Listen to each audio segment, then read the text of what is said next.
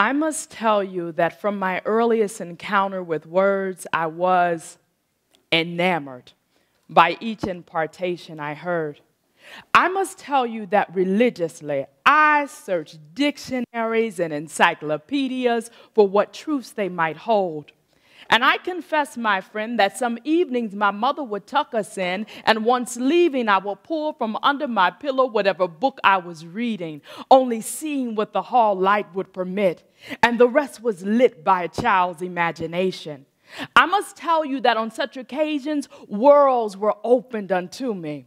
For I dreamed of days in Paris and nights in Madrid, of block parties under street lights in Harlem, and how cool it would be if they had them down south where I lived. 1,000 possible what-ifs flooded my mind. In time, I became so inclined to history, I could just picture me down through the centuries. I saw Rome rise and fall. I saw Jesus' Nazareth and Muhammad's Mecca. And being a child, I was enthralled by it all. I could plainly see Martin Luther, his back to us in every text that we read, standing on the chapel steps, nailing his 95 theses into history. And I rehearsed every verse of Lincoln's address at Gettysburg, only to learn not a soul was freed by its words. And sometimes you can't always believe what you heard. And I was amazed at how easily leaving me out of history could be.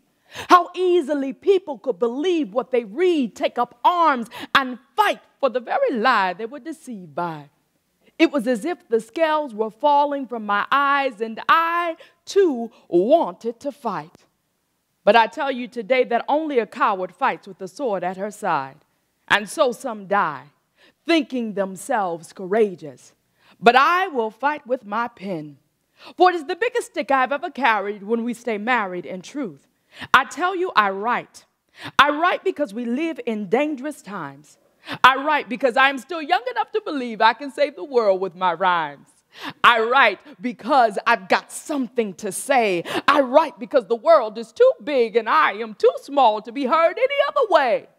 I write so that someday, somewhere, people like you and me will finally be free to see all the what-ifs that we have always dreamed. Thank you. Thank you. Thank you. My name is Erika Gault, and I am one half of the partnership of Njozi Ensemble Company, an arts-based organization that seeks to bring awareness to African and African-American history and culture through the arts. The poem that I just recited for you is part of my own journey, from awareness to writing, from critique to developing conscious art.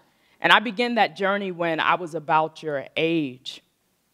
In our society today, critique and criticism are something that we are often inundated with. Think about it, from talk shows to the comments section on your favorite YouTube video. Think about the most popular Twitter post that you read this week. Everyone has an opinion, and everyone is a critic. And criticism isn't necessarily a bad thing. Criticism, critique, is actually what is called a high-order thinking skill in Bloom's taxonomy. According to Bloom, we began at that very basic level, the acquisition of knowledge. We start off by remembering information like 2 + 2 =. We all know that. And over time, we should be building skills that actually move up Bloom's taxonomy so that we're able to analyze information, evaluate or critique or provide criticism. But along with that ability that we have to evaluate, humans hold the joint capacity to also create. And the kind of art we choose to create is really quite essential. Do you all remember a couple of years ago, a song came out entitled Blurred Lines? Topped the charts. It was held as a new and innovative work, but it depends on who you ask. According to the family of Marvin Gaye, there was really nothing new about this song at all. Instead, it had borrowed from an earlier song. But think about it. What the creators of Blurred Lines were guilty of, how often is a lot of the art that we see guilty of the same thing? From plays to movies to TV shows to popular novels and books. How often do you read, hear, listen to, or watch something that is truly innovative? How much of what we see is actually quite formulaic when it comes to art?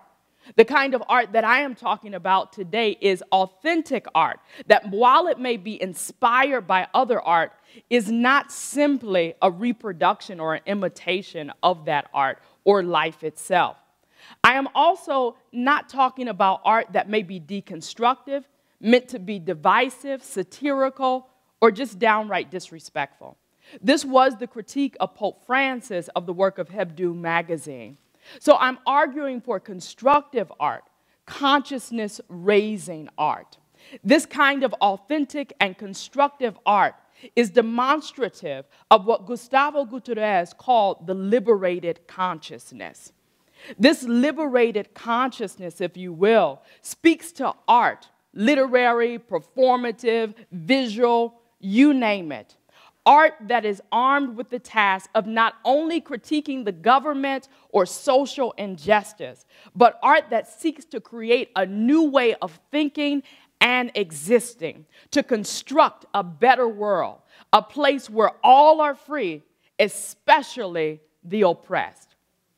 And now, I know there may be some critics in the room, and you're saying to yourself, isn't that a whole lot to ask of art?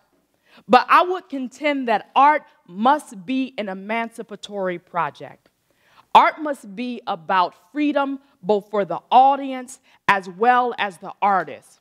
For it offers one of the greatest counter-narratives to the oppression that many are facing in our world today.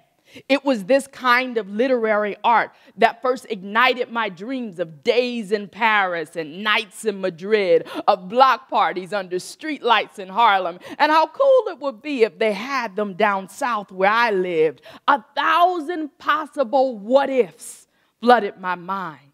What if we had art that was concerned not only with what is, but began to imagine what if? And I believe that you all in this room have the greatest capacity for the creation of that kind of art. And I'll tell you why. When it comes to computer and internet technology, you have unprecedented access. Here's a snapshot of the statistics from the Pew Research Center. 93%. That's the number of American teens between 12 and 17 who have computer access. 3 out of 4 have internet access. And close to half of you in this room, close to half of all American teens, 47%, own a smartphone. That is actually an incredible amount of power. That means that you have access to technology that the last generation could only dream of. I mean, come on, think about it. Wikipedia alone, a clearinghouse of information. You don't have to wait for the encyclopedia salesman to knock on your door. You probably don't even know what that reference means. And that means that you have access, okay? So on this bottom level of knowledge, the acquisition of information, remembering information, your generation is killing it. But isn't it time that we began to move up Bloom's ladder to not only holding the information, but also creating something quite meaningful, something authentic and conscious that helps the world around us? And here's a model on how you can accomplish that and 3 very easy steps. The very first one is to define the problem. It seems simple enough, but there are a myriad of issues that you have the ability to tackle. Pick just one that's very important to you. It can be important to you because it is part of your experience, or your friends, or your family, or something that you've read about or learned, but what issue would you like to tackle? And then through a process that Paulo Freire calls conscientization, begin to develop a deeper awareness of the issue past a surface assessment. A surface assessment would be something like, isn't it really bad what happened in Ferguson, Missouri? However, conscientization goes beyond that, investigating the systemic and sustained issues of racial inequity that existed in Ferguson, Missouri, long before the shooting death of Michael Brown. About 5 years ago, my husband and I actually began this process for ourselves of defining the problem. We felt that when it came to the stories of African American women, we were often disturbed by what we were seeing in mass media. We felt she was often sexualized and trivialized on television shows. Historically, she was often rendered invisible. And so we spent some time reflecting on the problem as it was. I thought of my own experiences as an African American woman. For my husband, that meant drawing on the experiences he had had living in community and in a family with African American women. We also engaged historical texts, asking some questions about what her struggle looked like historically, and looking for the sites where she had struggled to redefine herself and gain her own freedom. From the Tulsa race riots to the Middle Passage to the Second Middle Passage, the movement of African slaves from the South to the West. We began to look at what her story really meant. And then we moved on to the second step of identifying the groups who were involved. Well, of course, that meant the black women whose stories we hoped to tell. But that also meant the audience that ultimately we wanted to engage. How did we want to tell this story of African American women? We then moved on to the last step, which is to construct a what if, and to ultimately, because this assignment always is about getting to freedom, to figure out how we could follow that through to freedom. We asked the question, what if we began in the present and it was possible to walk back through the stories of African American women, looking for the places where they had found their freedom and themselves? At the end of the day, our whole hope was that the audience could engage with a theater piece that asked them to reconsider how we have thought about the role of African American women in our society, and historically, what she has meant to the history of America. And this aided us in doing that. We went all the way back, and by the time we were finished, we had developed a body of poems, and this became a theater piece. And the images that you're seeing are from some of the actresses who actually assisted us in this project. That became a theater piece by the name of Ain't She Brave? Now in its 4th year of production, we've been quite successful in not only telling our story, which we thought was really important, and the story of African American women, but also engaging an audience on issues about freedom and what society could really look like if the folks at the margins not only got a chance to tell their stories, but also were working towards freedom and assisting others in that process.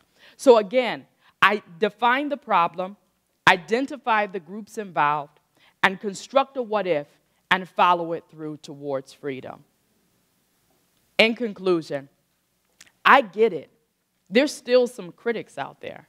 And you could be saying, why not create art for art's sake? Why does it always have to have an agenda or become political? Why make art into propaganda? To which I answer in the words of W.E.B. Du Bois in the critique of Negro art. He said, and I quote, "All art is propaganda, and ever must be, despite the wailings of the purist. I stand in utter shamelessness when I say that any art I have for writing has been used always for gaining the rights of black folk to love and enjoy.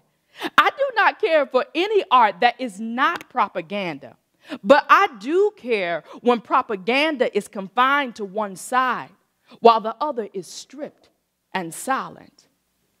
The liberated artist understands that too much is at stake when we create art.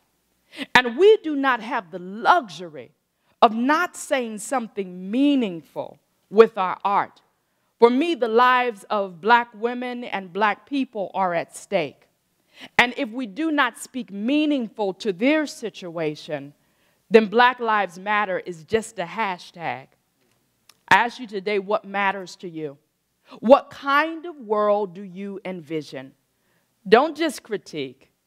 I challenge you to begin to create art that is authentic and consciousness-raising, so that someday, somewhere, you and I will live to see all the what-ifs that we have always dreamed. Thank you.